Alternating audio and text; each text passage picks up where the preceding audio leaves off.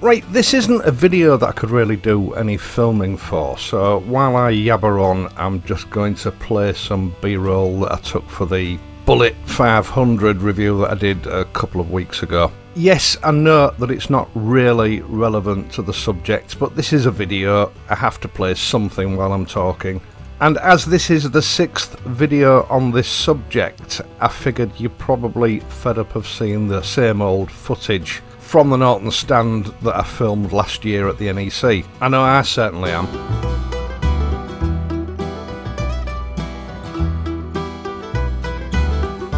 Now, the original video that I did about the demise of Norton was just intended to be a one-off, but the story just grew and grew as time went on. Stuart Garner, a man who's normally very chatty in public, went extremely quiet. It disappeared into the woodwork, and to that extent, the story grew bigger than it might have done. Because if the man that has all the knowledge of what's gone on doesn't stand up and talk about what's gone on, people tend to get out their shovels and start digging, and when they start digging up things that possibly wouldn't have come to light if he'd just spoken in the first place. A fairly typical, but in my opinion, gross miscalculation on Stuart Garner's part. Now, obviously we've had this whole pandemic thing which has sort of diverted attention away from the whole Norton fiasco.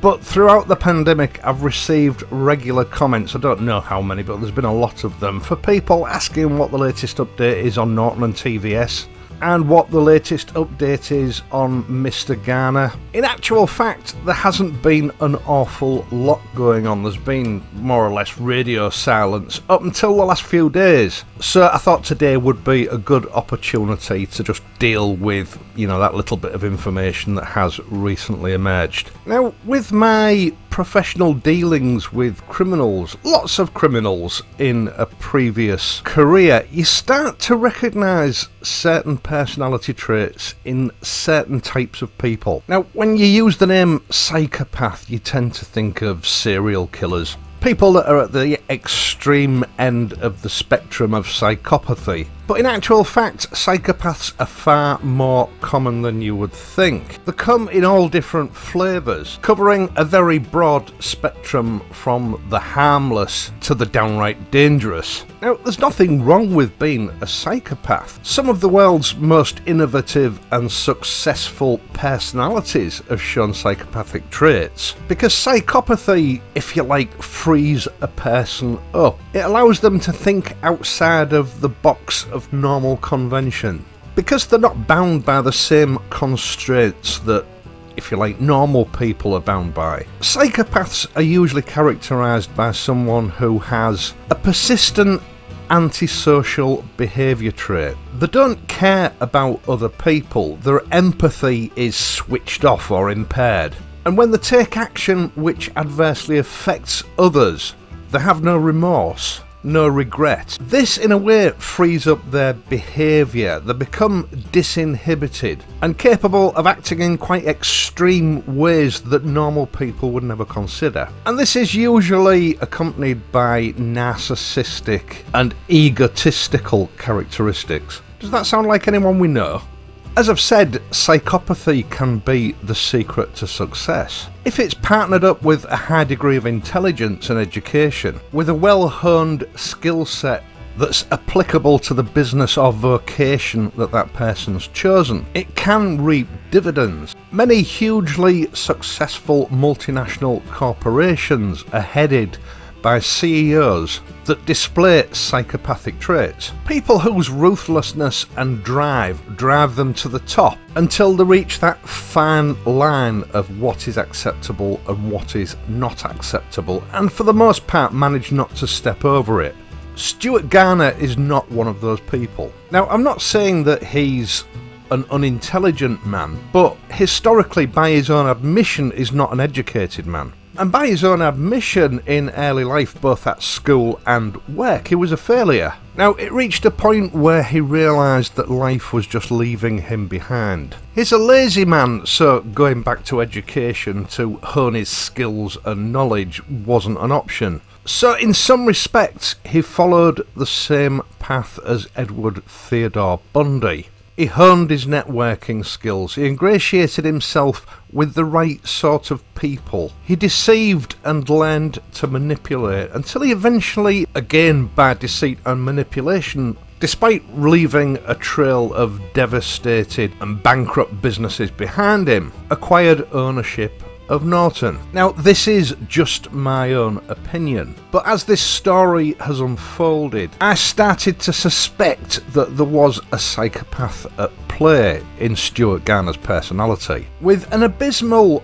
business record, he'd managed to convince the British government to give him millions of pounds of the taxpayers' money to be spent on a business model which, when you look at it now, was just so obviously doomed to failure. He persuaded banks and private investors to do the same. And during all this time, Norton Motorcycles, well, didn't really produce much in the way of motorcycles. But Garner's manipulated connections and his portrayal as a captain of industry leading a playboy-like lifestyle facilitated him to be able to take even more money from customers who were ordering bikes that were never going to be built, and hard-working people investing their savings, their pensions into a scheme that was basically just paying for his lifestyle. Now, Garner has very recently broken his silence. If you remember me telling you in a previous video, he refused to turn up for a hearing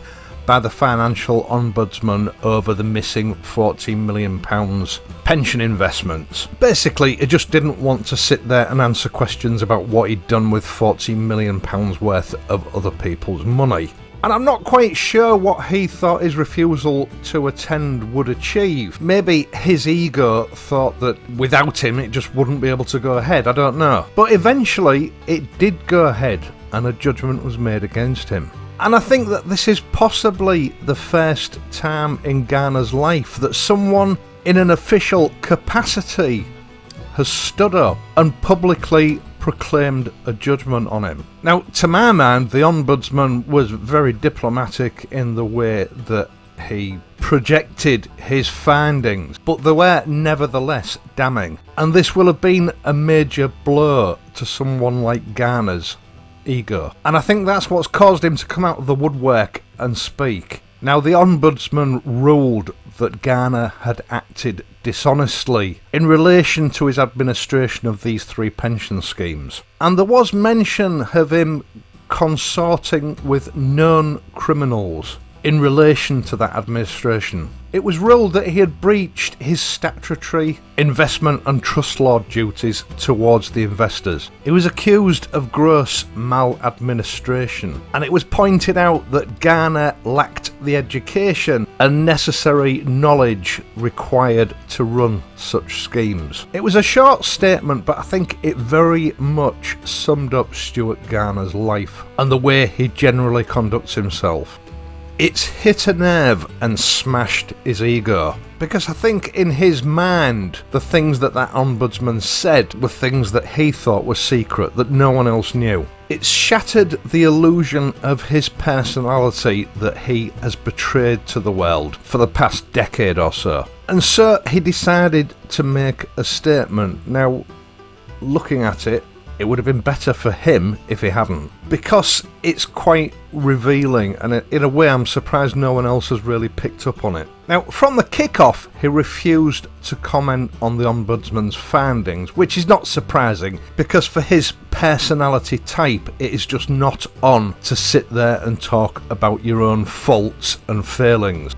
There's no legal reason that I can see for avoiding discussing what the Ombudsman said, because his findings are public. I think it's more a case of his ego not permitting him to discuss it because it's too painful. Now, he goes on to say that he's working with BDO, who are the Norton administrators, and that BDO are sitting on £16 million, which is obviously the £16 million that were the proceeds of the sale of Norton to TVS. Now, what he seems to be saying there is that he's cooperated fully, and he's sort of pushing the blame over to BDO, that people haven't been paid because they're sitting on all this money. So it's not his fault. He goes on to say that several million more pounds are expected to come in from the sale of assets. By this he means property at Donington Hall, the Norton factory, because TVS don't own that, I'll get onto that in a minute. A hotel and I believe a caravan park, which were all purchased using other people's money. Now, we don't know exactly how much money the sale of these properties is going to make, but he sort of intimated that the proceeds from these sales were going to pay those pensioners back. Because he went on to say, and I quote, "The money is not missing, it's all tied up in business and assets." It's that sentence that sealed the deal for me as to my opinion of his psychology. I'm sure he thought that was a really clever statement, but it just serves to demonstrate, for me anyway, that he has an overinflated estimation of his own intelligence and underestimates everyone else's intelligence, because of course that money is missing. When those schemes came to term and he was expected to pay that money back, he didn't have it. When those people asked for their money back, he didn't answer them and they didn't get it because he didn't have it. It had been spent, it was missing. Trying to substitute the existence of other assets that may or may not repay that money in lieu of payment is not the same thing as having their money. That money is missing. It is, to my mind, a ludicrous statement to make. Now, he went on to discuss his future, which didn't really amount to much, but what he did say, and again for me this is reverting to type, is that he'd lost everything. Playing the victim, playing for sympathy after everything that is done.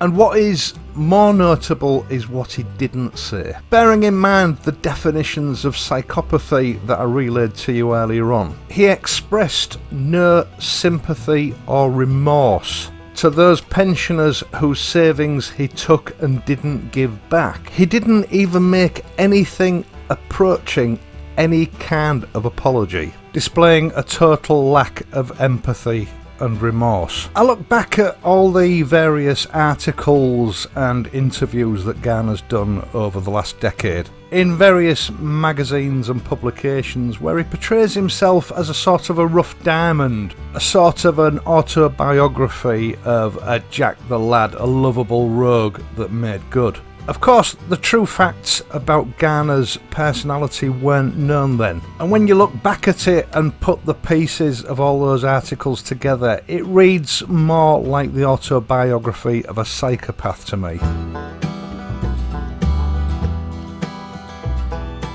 Right, and finally on to TVS. Now, £16 million they paid for Norton Motorcycles.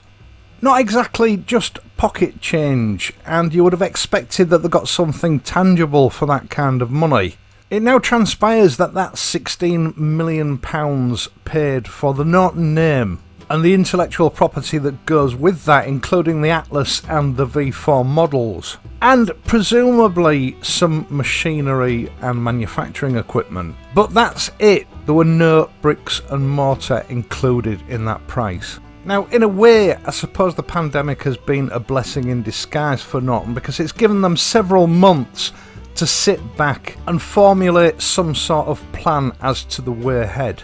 Presumably they will have been able to furlough the current staff that work there, so currently they will have been under no pressure. Now, John Russell, Norton's current interim CEO, has recently divulged that TVS Norton only took out a short-term lease on the current Norton factory, with a view to moving and expanding premises in the near future. Now, it's early days and there's been no indication given as to where Norton will relocate to. I know we would all like to believe that it's going to be somewhere in the UK, but in reality I'm not sure how much sense that would make. Taking as an example the Atlas models under the old ownership of Norton, the retail price was projected to be around about the £12,000 mark. Now that is a lot of money for a 650cc bike. And even if they managed to cut the expenses down somewhat, get it into mass production and reduce the price to 9 or 10,000, it's still not going to be competitive. It would appear that once this lease runs out, TVS Norton are at liberty to take the manufacture of these bikes anywhere they like. I know that they pledged to keep the UK workers on, and that is exactly what they've done, but they didn't say how long that was going to remain the case. And I might be wrong, but it does appear that the most likely site for manufacture of these bikes in the future, if it goes ahead, is going to be India. I think this model is going to be greatly watered down compared to the original iteration that we saw, and that combined with Indian labour costs for their domestic market with no import duties to pay could place this model to be built as a direct competitor to the likes of the Royal Enfield Interceptor. It also means that the export market, in particular us in the UK, could see that bike on the showroom floor for half the original projected retail price. I think as far as Norton TVS are concerned at the moment, it's still all to play for. All we can do is sit back and wait and see what happens. Once again, thank you so much for watching this video, and in doing so helping to support this channel. I really do appreciate your time. If you've enjoyed this video, please leave a like and subscribe to the channel, and if you do subscribe, don't forget to hit the notification bell so that you can be informed whenever I upload a new video. I will of course be back next week, so until then, ride safely and I'll see you soon.